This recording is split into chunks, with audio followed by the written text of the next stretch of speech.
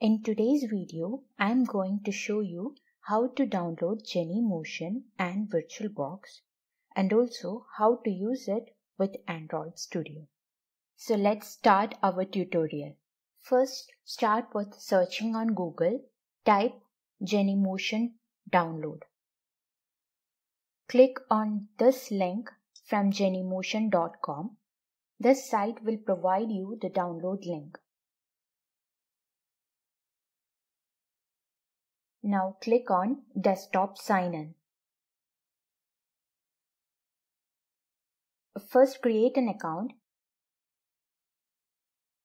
Type username. In usage type, I am selecting development and testing. Type your email address. Select your company type. Type your password. Select your country and check all checkboxes to accept privacy policy, latest news and updates, and to accept terms and conditions. Now click on Create Account.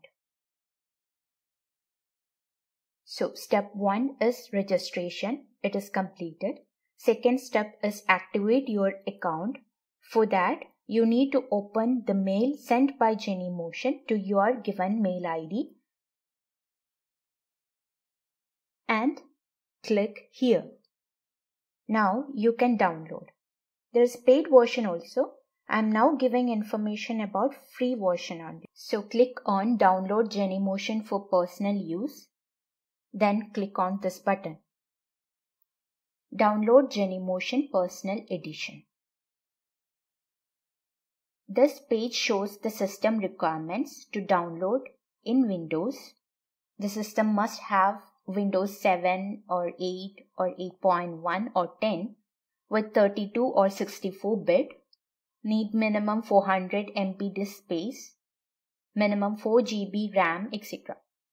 If your system is Mac or Linux, you can find download link as you scroll down. Now click on Download for Windows with VirtualBox, which has 244 MB. If you already have VirtualBox installed in your system, you can download the link without VirtualBox. To avoid compatibility issue, I prefer downloading Genymotion with VirtualBox. After that, click on the downloaded executable file.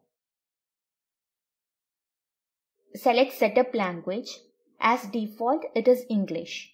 Click OK. This is the setup wizard showing the location of Genymotion getting installed. Click Next. Again, click Next. Click Next and then click on Install.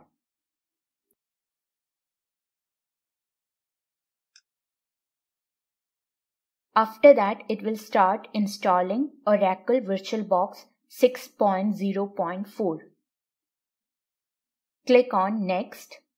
Again, Next. Next. Click on Yes and then Install. Click on Finish. Then click on Finish of Genymotion installation.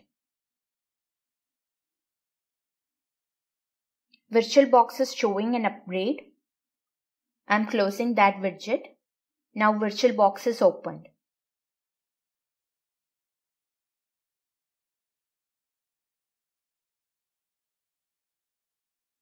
Type your username and password in Genymotion and click on Next. Select Personal Use, then Next. Accept the End User License Agreement. Click Next. Next step is Create a device. In available templates, I am selecting a phone with latest API.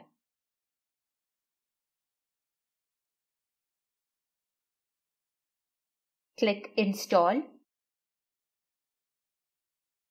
I am naming it as My Phone. check Use Virtual Keyboard for text input. Click Install. Now start the installed device. This is the installed phone, just as an Android phone, with default applications, settings, etc. Now I will show you how Genymotion will work with Android Studio.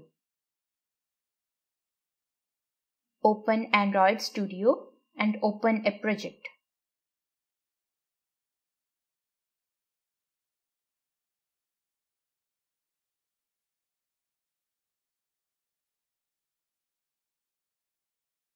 Click on Run.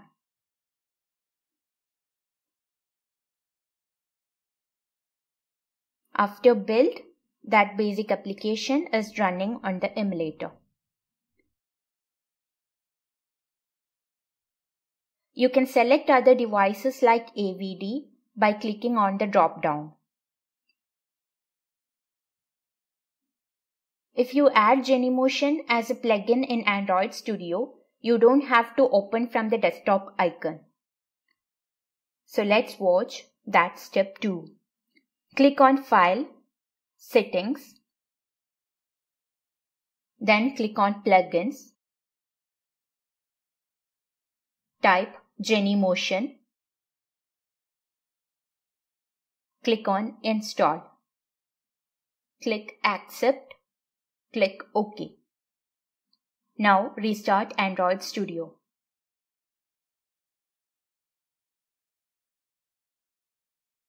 Click on the icon for Genymotion.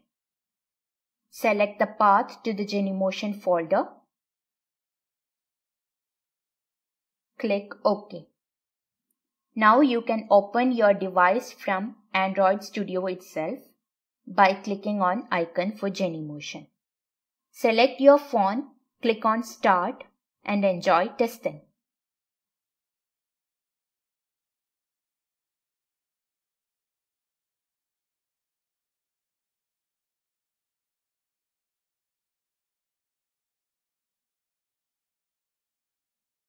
If you like this video, please click on the like button, share this video with your friends who is in need, and subscribe to my channel. We'll come up with the next video. Thanks for watching.